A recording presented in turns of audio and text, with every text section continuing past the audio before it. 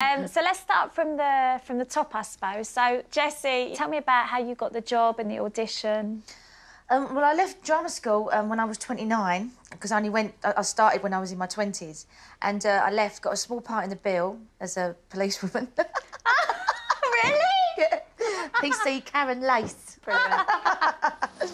You're Reg Wallace. Yeah, that's right, yeah.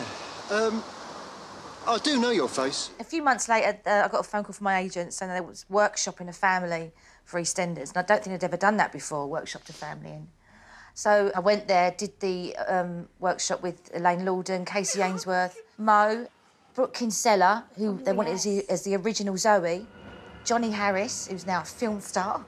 Yes, we did all these improvisations, and then I got called back, and Tony Jordan was there. He created the Slaters, didn't he? Yeah. Yeah. And then a few months later, I got the call saying that I'd got it. And I was walking down the street when I got the phone call, and I nearly passed out. It was just the most amazing feeling. Our first scene was when we come in the van as a family, because we're moving into the square. We're looking for... What's it called again? You dozy moo. Albert Square. Of course it is, sorry. Albert Square? And I had a walkie-talkie in my hand from the crew, and they gave me the sign, and then we talked. But it was in shot, and you can see my hand going like this. With the walkie-talkie, the aerial was going like that. Sure, should be. I think you'll be well taken care of, Daz. It's not me coming to live here, is it?